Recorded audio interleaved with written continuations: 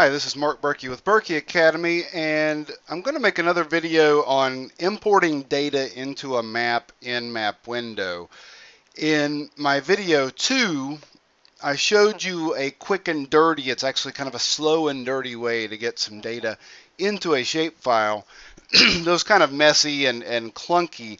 And I told you in that video that there were a couple of ways to do it a little bit better.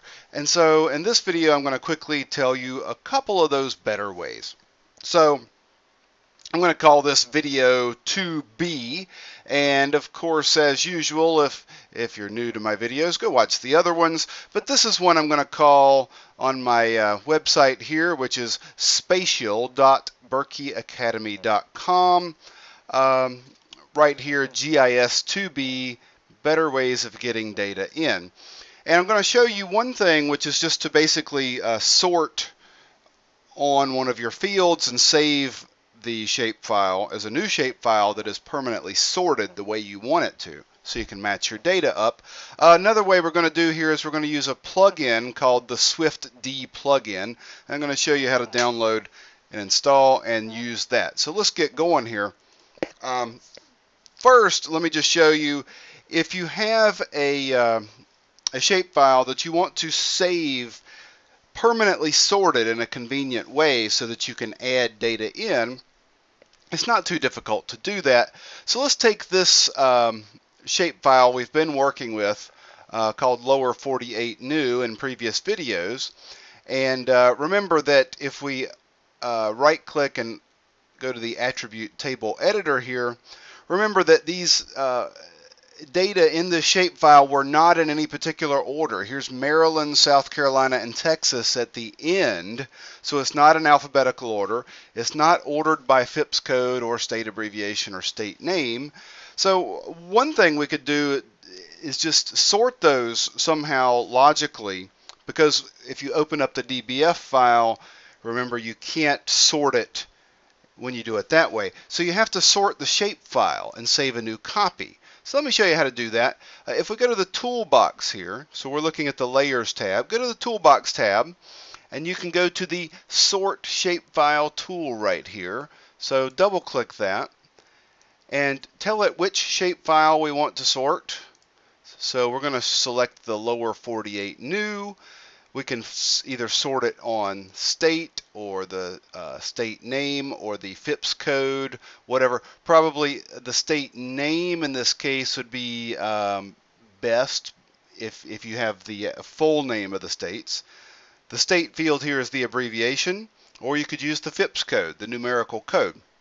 Let's sort it by state name, click ascending order. And then you have to give it a new file name, and so you could save it as lower 48 new. Map Window automatically appends this little extension here, sort or sort to or whatever. So you can click OK, and what that's doing is it's sorting it and it's saving a new copy of the shapefile. Do you want to add the new layer to the map? Well, actually, no, I don't, because we don't want to add it to the map yet. We want to leave it as a file that's not opened in our map, because what we want to do is be able to go now open that DBF file. So let me just very quickly recreate what we did last time. So I opened up my LibreOffice Calc window here, and then we can just drag our new DBF file and just hit OK here. And now you can see that this version has been sorted by name. Now what we did last time is before we read data in, we added some fields, and then we could copy the data in there. So let me go ahead and do that just so nobody's left out if it's been a while. Let's go ahead and close this LibreOffice window. Let's add it to our map. So let's click the green add button here, and let's add that sorted sort to here. Let's go back to layers, right click on this new sorted version, attribute table editor, and remember what we did is we wanted to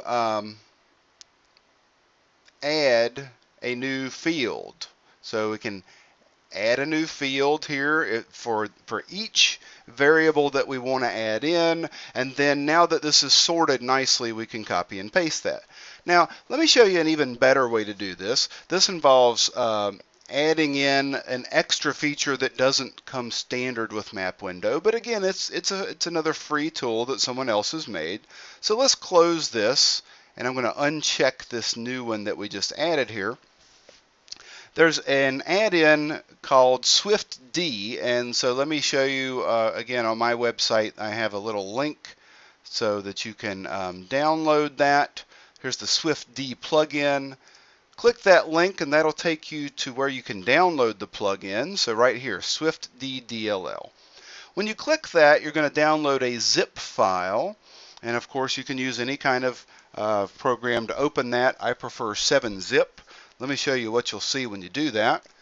So here's the little zip file on my desktop. When I double click it, I'm using 7-zip here, I think is what's opening this up here.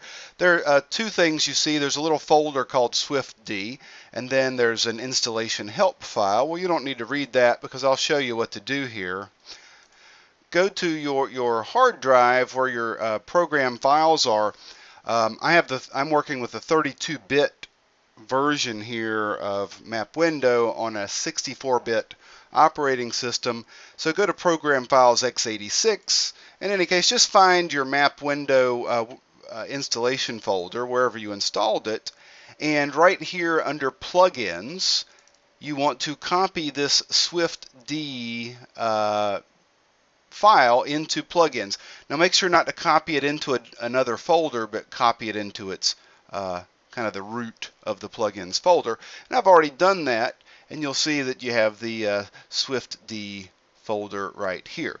Once you do that, if you and you run Map Window again, go to Plugins and click on SwiftD, and then this little green thing will light up saying that the SwiftD add-in is here. That's going to add in a few new little tools here, and one of them that's kind of nice is this data tool that lets you add fields and things. But the one we're really interested in here is the import tool. So if you click on the import tool, this allows you to import from DBF files, XLS files, the new Excel files, SLSX, or the newer Access files here. And you choose what layer you want to import into. Okay, lower 48 new is what we've been working with. Let's click SLX. I have an old Excel file that a student created in my class years ago, and so I'm going to go find that file here. Let's see, okay. And here it is. It's called abortdata.xls. And here it asks you, it's trying to figure out which tab in the Excel file you want to import data from. And you can just, if this tab isn't the one you want to do, click No.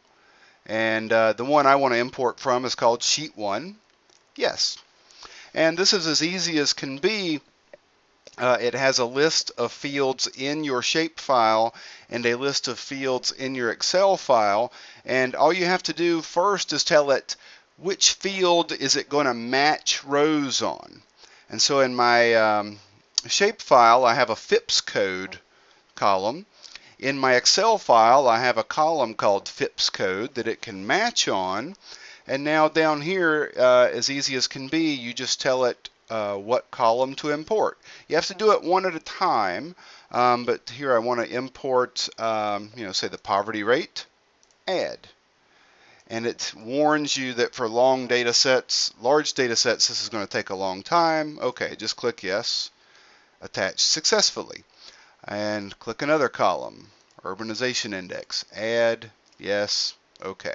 And just keep doing that, and this is a whole lot easier than any other method that I've found so far to bring data into a shapefile.